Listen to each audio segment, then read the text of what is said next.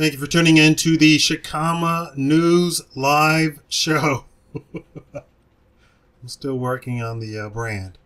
So if you can make a suggestion, something that contains the word Shakaama and news in any combination thereof. Okay.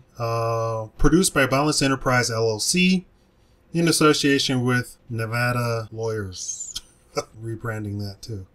Okay, so today I want to talk about Obama and him threatening bloggers, basically. So let's go to the actual speech that he gave. And this is a speech that he gave right after the government shutdown had finished, right?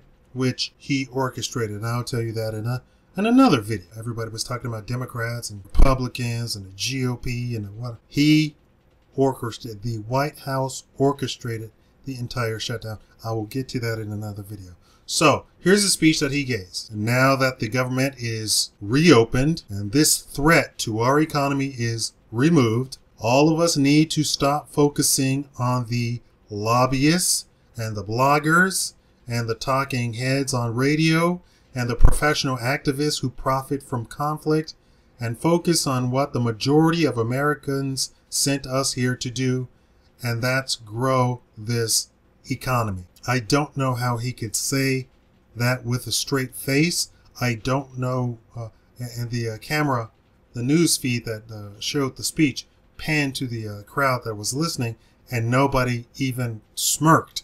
I could not be there listening to that and not just bust out laughing. I mean, that's, and grow the economy? Really? Obama, really?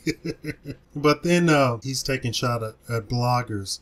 So I'm a blogger. I have 5 different blogs. One financial, strictly financial, Wall Street type of blog. One fitness. One gossipy.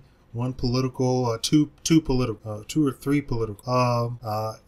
What else did you say? Bloggers. Talking head. I guess I'm a talking head. You know, I'm a political pundit for freedom, for justice, for liberty. You know, so I guess I'm a talking head in their eyes. I guess I would be a talking head. And radio, which I've actually been avoiding. I can only do one thing at a time. You know, I've been invited to go onto a radio network.